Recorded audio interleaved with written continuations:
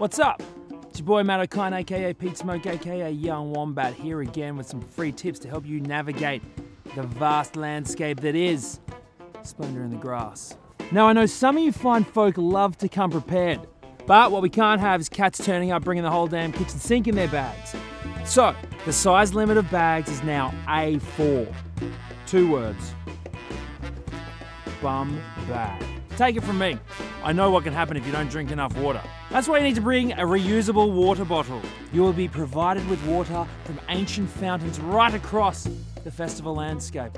If you do purchase single-use products, take the time to distribute your waste in the appropriate bin. Damn, it feels good to be smart. Lastly, but most importantly, we all have the right to a good time, but not at the expense of others. So look out for each other. And if you see someone who needs help, call the patron hotline immediately. Other than that, have fun. And you might even see me at the comedy tent Thursday and Saturday night.